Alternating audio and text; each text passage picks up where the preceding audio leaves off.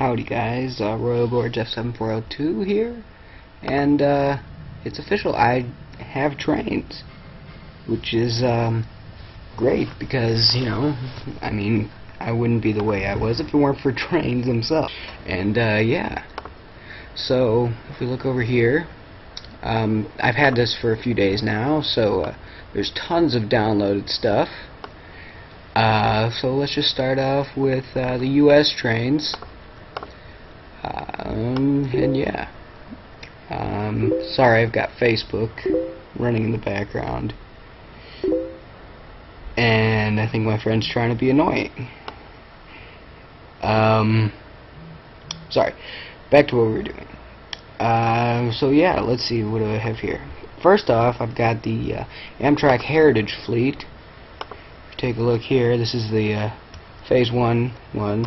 I've got graphics on DirectX right now, so the graphics get kind of blurry from certain angles, but it runs much faster and much better than OpenGL.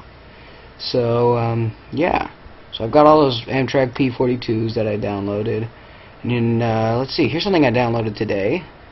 The entire Union Pacific Heritage Fleet. Yeah. For some reason the ditch lights don't come on these till sorry, the lights don't come on till I start moving, so they aren't going to work right here in the display case sort of thing that you got, but it's still nice to look at. You see you got those first lights, and then here you can sample the horn, and yeah, so let's get to some videos of those I'll try and get my whole Union Pacific fleet out there. Oh, let me just show off this real quick. I downloaded this the other day. Union Pacific turbine number X18, and this is just the cab unit, which isn't actually the turbine part. I don't know why I didn't know this earlier, but the turbine actually had a turbine. I don't know why I didn't know that, but yeah, rotating turbine engine back there. So I will get some videos of a bunch of Trainz running. Yeah. Okay. So got my Heritage Fleet all set up with a thing of empty coal cars, and there are some things that I really do need to edit about these locomotives, mainly interior things, because the cab isn't right, but I do have a file for the right cab. And yeah, so as you can see, the ditch lights come on after I do the bell once, and they start to oscillate when I turn on the bell. And I don't know if that's prototypical for Union Pacific. I don't even know about the Heritage units, but I'm pretty sure it's not.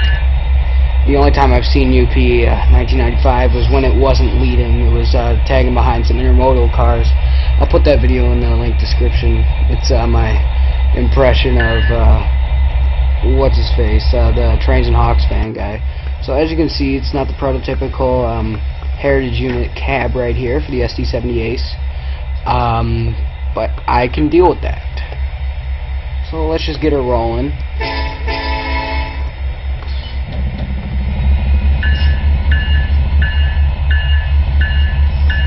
What I do like about this cab right here, though, is you can open up the windows like that. I thought that was a cool feature.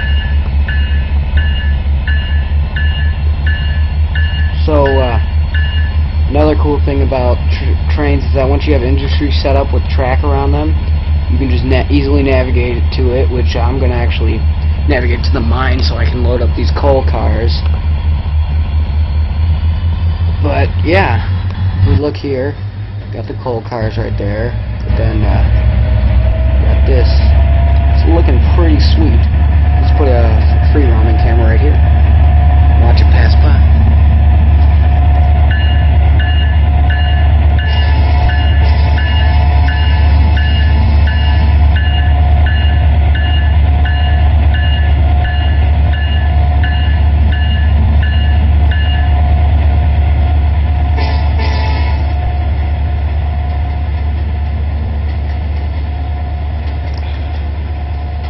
So yeah, since I'm sure you don't want to watch this whole trip, I will cut the video here and start it back when I'm getting closer to the power station.